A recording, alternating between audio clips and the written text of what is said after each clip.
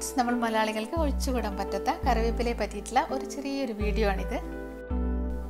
സാധാരണ നമ്മൾ രുചിയും മണമൊക്കെ കൂട്ടാൻ വേണ്ടിയിട്ടാണ് നമ്മൾ കറിവേപ്പില കറികളിലൊക്കെ ഉപയോഗിക്കുന്നത്. ആയുർവേദത്തിൽ കറിവേപ്പിലയെ ഒരു ഔഷധമായിട്ടാണ് കണക്കാക്കിയിട്ടുള്ളത്.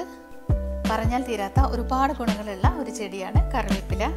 അപ്പോൾ കറിവേപ്പില നമ്മൾ ഭക്ഷണത്തിൽ ഉൾപ്പെടുത്തുകയാണെങ്കിൽ നമ്മുടെ ദഹന പ്രക്രിയ എളുപ്പമാക്കാനും അതുപോലെ തന്നെ നമ്മുടെ ഭക്ഷണത്തിൽ അടങ്ങിയിട്ടുള്ള ഒരുവിധം വിഷാംശങ്ങളൊക്കെ ഒഴിവാക്കാനും കറിവേപ്പില സഹായിക്കുന്നുണ്ട്.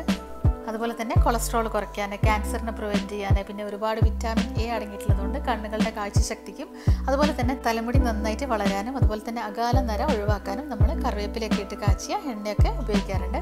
പിന്നെ ഇത് നല്ലൊരു ആൻറ്റി ഓക്സിഡൻറ്റ് കൂടിയാണ്. അപ്പോൾ ഇതിലും ഒരുപാട് ഗുണങ്ങളുള്ള കറിവേപ്പില നമ്മൾ സാധാരണ കറിയിലൊക്കെ ഇട്ട് കഴിഞ്ഞാൽ കഴിക്കാൻ നേരം നമ്മളതെടുത്ത് കളയാറാണ് പതിവ്. അപ്പം നമ്മുടെ ശരീരത്തിന് വളരെ ഉപകാരപ്രദമായിട്ടുള്ള ഈ കറിവേപ്പില ഇനി എടുത്ത് കളയാതെ നമ്മൾ നന്നായിട്ട് ചവച്ചരച്ചിട്ട് കഴിക്കാനായിട്ട് ശ്രമിക്കുക. നമ്മൾ പുറത്തുനിന്നൊക്കെ മേടിക്കുന്ന കറിവേപ്പിലയിൽ ഒരുപാട് കീടനാശിനിയൊക്കെ അടിച്ചിട്ടായിരിക്കും നമുക്ക് കിട്ടുക.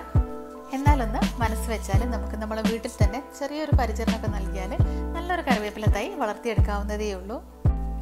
വെള്ളം കെട്ടി നിൽക്കാത്ത, നന്നായിട്ട് നീർവാഴ്ചയില്ല, അതുപോലെ തന്നെ നന്നായിട്ട് സൂര്യപ്രകാശം ലഭിക്കുന്നിടത്താണ് നമ്മൾ കറിവേപ്പിലയുടെ തൈ നടേണ്ടത്. അപ്പോൾ സാധാരണയായിട്ട് നമ്മൾ രണ്ട് തരത്തിലാണ് കറിവേപ്പില ചെടികൾ കാണപ്പെടുന്നത്. ഒന്ന് ഇതുപോലെ ലൈറ്റ് ഗ്രീൻ ആയിട്ടുള്ള നല്ല സോഫ്റ്റ് ആയിട്ടുള്ള ചെറിയ ഇലകളതും, അതുപോലെ തന്നെ ഇത് കുറച്ച് വലിയ ഇലകളുള്ള നല്ല ഡാർക്ക് ഗ്രീൻ ആയിട്ടുള്ള ഒരു ഇനം കൂടിയാണിത്. ചെറിയ ഇലകളെല്ലാം സോഫ്റ്റ് ആയിട്ടുള്ള ഇലകൾക്കാണ് ഒന്നും കൂടി രുചിയും ഗുണവും മണമൊക്കെ ഒന്നും കൂടി കൂടുതൽ. സാധാരണയായിട്ട് നമ്മൾ വിത്ത് പാകിയിട്ടോ അല്ലെങ്കിൽ വേരിൽ നിന്ന് അടർത്തിയെടുത്ത ചെറിയ ചെടികൾ ഉപയോഗിച്ചാണ് നമ്മൾ പുതിയൊരു ചെടി ഉണ്ടാക്കിയെടുക്കാറ്. ഇപ്പോൾ കറിവേപ്പില ഒന്ന് പൂവിട്ട് കഴിഞ്ഞാൽ നമുക്കിതുപോലുള്ള വിത്തുകൾ കാണാൻ പറ്റും. അപ്പോൾ ഇതിൻ്റെ മേലുള്ള ഔട്ടർ കവറിങ് ഇതൊരു ഫ്രൂട്ടാണ് ശരിക്കും. അപ്പോൾ അതിൻ്റെ ഉള്ളിലാണ് നമ്മുടെ സീഡ്സ് ഉണ്ടാവുക. നല്ല ആരോഗ്യത്തോടെ വളരുന്ന അസുഖങ്ങളൊന്നുമില്ലാത്ത ഒരു ചെടിയിൽ നിന്നായിരിക്കണം നമ്മൾ ഇതുപോലുള്ള വിത്തുകൾ കളക്ട് ചെയ്യേണ്ടത്. അപ്പോൾ ഈ വിത്തുകൾ എളുപ്പത്തിൽ മുളച്ച് വരാൻ വേണ്ടിയിട്ട് നമുക്ക് വേണമെങ്കിൽ അതിൻ്റെ പുറമേയുള്ള ആ കറുത്ത കവറിങ് മാറ്റി കൊടുക്കാവുന്നതാണ്. ഇനി നമ്മൾ അങ്ങനെ ചെയ്തിട്ടില്ലെങ്കിലും കുഴപ്പമൊന്നുമില്ല. നല്ല ആരോഗ്യമുള്ള വിത്തുകൾ മാത്രമേ മുളയ്ക്കുള്ളൂ. വിത്ത് നടാനായിട്ട് നമുക്ക് കുറച്ച് മണ്ണും അതുപോലെ തന്നെ മണ്ണിലും കുറച്ച് ചാണകപ്പൊടിയും കൂടി മിക്സ് ചെയ്തിട്ട് ഇതുപോലെ ചെറിയ ചാലുകൾ ഉണ്ടാക്കിയിട്ട് നമുക്ക് ഈ വിത്തുകൾ അതിലിട്ടിട്ട് ചെറുതായിട്ടൊന്ന് മൂടി ഇടയ്ക്കിടയ്ക്കൊന്ന് നനച്ചു കൊടുക്കണം. അപ്പം നമ്മൾ ഈ പാകിയ എല്ലാ വിത്തുകളും മുളയ്ക്കണമെന്നില്ല. നല്ല ഹെൽത്തി ആയിട്ടുള്ള വിത്തുകൾ മാത്രമേ മുളയ്ക്കുള്ളൂ. പിന്നെ വെള്ളം അധികം കെട്ടിക്കിടക്കരുത്. നല്ലൊരു ഈർപ്പം നിലനിൽക്കുന്ന രീതിയിൽ ഇടയ്ക്കിടയ്ക്കൊന്ന് നനച്ചു കൊടുത്താൽ മതി.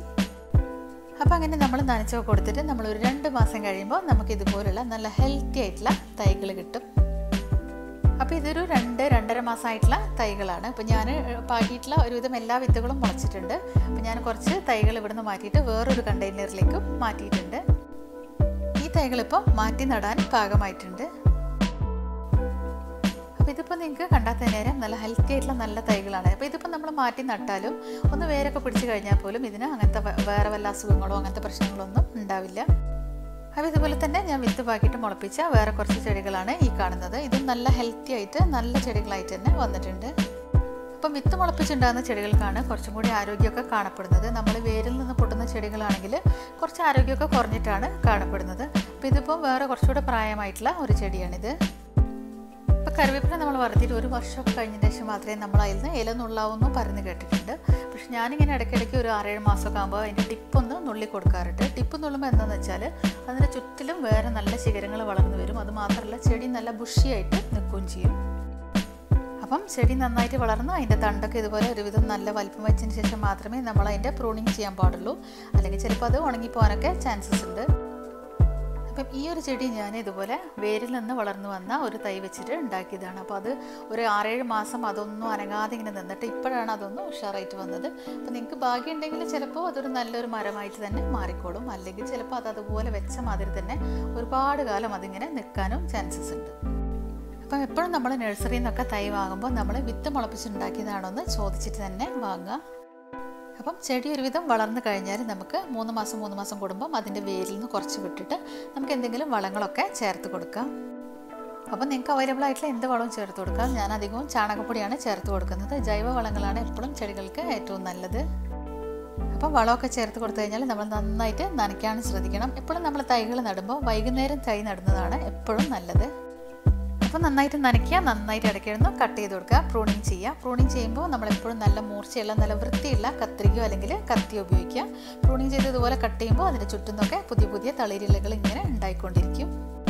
അപ്പോൾ ചെറിയ ചെടികളൊക്കെ നമുക്ക് ചട്ടികളിൽ വളർത്താൻ പറ്റും. പക്ഷേ ചെടി വളരുന്നതിനനുസരിച്ച് കൂടുതൽ ഇലകൾ ഉണ്ടാവാൻ വേണ്ടിയിട്ട് നമുക്ക് ചട്ടിയുടെ വലിപ്പം കൂട്ടി കൊടുക്കേണ്ടി വരും.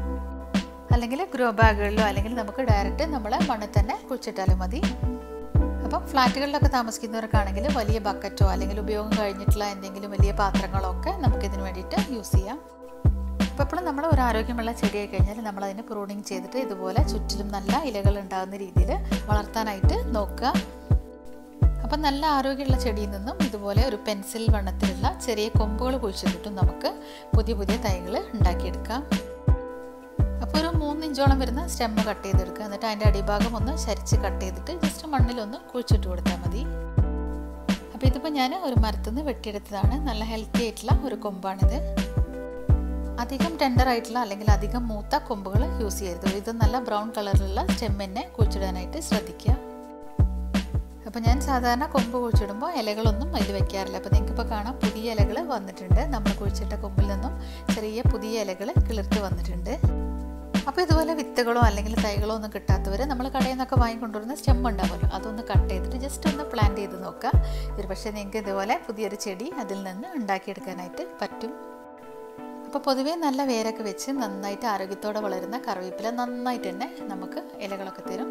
അപ്പോൾ എന്തെങ്കിലും അസുഖങ്ങളൊക്കെ എപ്പോഴെങ്കിലൊക്കെ കാണാറുള്ളൂ. ഇനി ഉണ്ടെങ്കിൽ തന്നെ നമുക്ക് വീട്ടിലുള്ള നമ്മുടെ കഞ്ഞിവെള്ളം ഒന്ന് പുളിപ്പിച്ചിട്ട് സമം വെള്ളം ചേർത്തിട്ട് ജസ്റ്റ് ഒന്ന് സ്പ്രേ ചെയ്ത് കൊടുക്കാം. കഞ്ഞിവെള്ളം നമുക്കിൻ്റെ ചുവട്ടിലും ഒഴിച്ചു കൊടുക്കാവുന്നതാണ്. അപ്പോൾ ഞാനിപ്പം ഒരു പോട്ടി മിക്സ് ഉണ്ടാക്കുമ്പോൾ മണ്ണും മണലും ചാണകപ്പൊടിയാണ് മിക്സ് ചെയ്യാറുള്ളത്. പിന്നെ അതിൻ്റെ കൂടെ ഒരിത്തിരി വേപ്പിൻ പിണ്ണാക്കും കൂടെ മിക്സ് ചെയ്യാറുണ്ട്.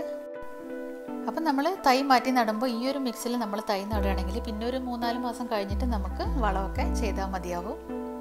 അപ്പോൾ ഇതുപോലെ നല്ല വളക്കൂറുള്ള മണ്ണിൽ തൈ നടുക, നന്നായിട്ട് നനച്ച് കൊടുക്കുക, ഇടയ്ക്ക് പ്രൂണിങ് ചെയ്ത് കൊടുക്കുക. അപ്പം നമുക്കും ഇതുപോലെ ഹെൽത്തി ആയിട്ടുള്ള ചെടികൾ നമ്മളെ വീട്ടിൽ തന്നെ ഉണ്ടാക്കിയെടുക്കാനായിട്ട് പറ്റും. അപ്പോൾ എല്ലാവരും എന്തായാലും ഓരോ വീട്ടിലും ഒരു കറിവേപ്പില തൈയെങ്കിലും നട്ട് വളർത്താനായിട്ട് ശ്രമിക്കുക. അപ്പോൾ നിങ്ങൾക്ക് ഈ വീഡിയോ ഇഷ്ടമായെന്ന് കരുതുന്നു. ഇഷ്ടമാണെങ്കിൽ എൻ്റെ ചാനൽ എന്തായാലും ഒന്ന് സബ്സ്ക്രൈബ് ചെയ്യണം. അപ്പോൾ നമുക്കിനി അടുത്ത വീഡിയോയിൽ കാണാം. അതുവരേക്കും ടാറ്റാ ബൈ.